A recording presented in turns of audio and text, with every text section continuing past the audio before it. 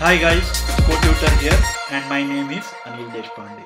In the previous video, you have seen how basically a function is defined and how to pass an argument to a function. In this video, we will continue further and have a look at how to return a value from a function. Well, to do that, you have to change the method definition. So I will be using a hyphen and a right anchor bracket, and then I will say the return type of this particular function is string. And then when I do that, you have to actually return some value. So what I will do is return whatever the value that is there in the temp. I will just make it uppercase and return that. And what if you want to catch hold of the value that is getting returned from this particular function? For that, you can just create a let return value and then invoke the function. And now if I print the returned value, it is going to print me the uppercased message with a slight modification. Well, when you are working in the playground, even if you don't catch hold of the value that is being returned from the function, it will just work perfectly fine. But this is not the case when you are actually working in a Swift project. Let's assume that you were actually working on a project with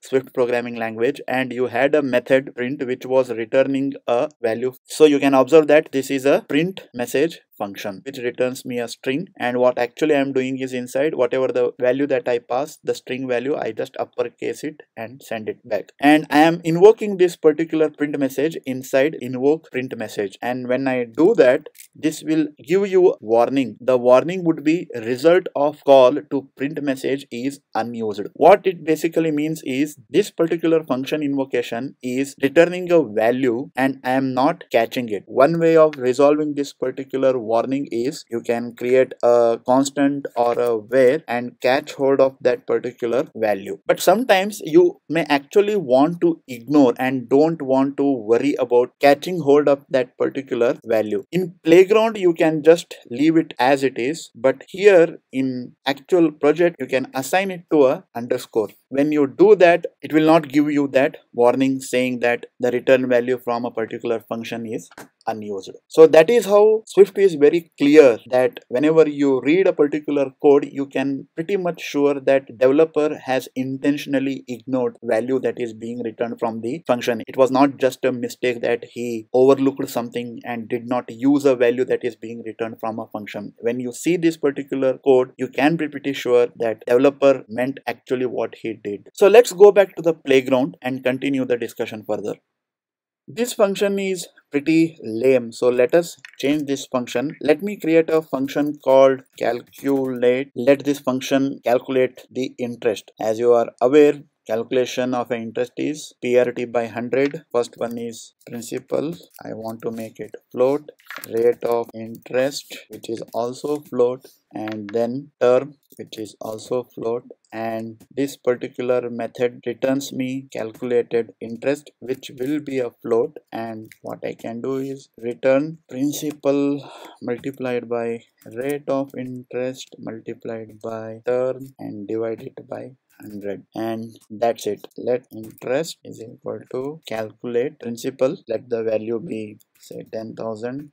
Rate of interest is 12%, term is say 5 years, and that's it. And you can directly use the method invocation in the print method also using the string interpolation. Assume that the name of the method, instead of being calculate, it is actually calculate interest. So in that case, some of you may feel that it is not necessary for you to write principal, rate of interest and term. These are understood that it is PRT by 100, so the first value is always principal and second value is always the rate of interest and the third value is term. You don't want to use argument labels when you are invoking the function. This is how what a typical C style function invocation would look like. If you really want to do this, you can once again use the underscore that we had used to ignore the return value of a function. The way you do this is you use underscore and space, and you can do this for all the argument labels, and in this way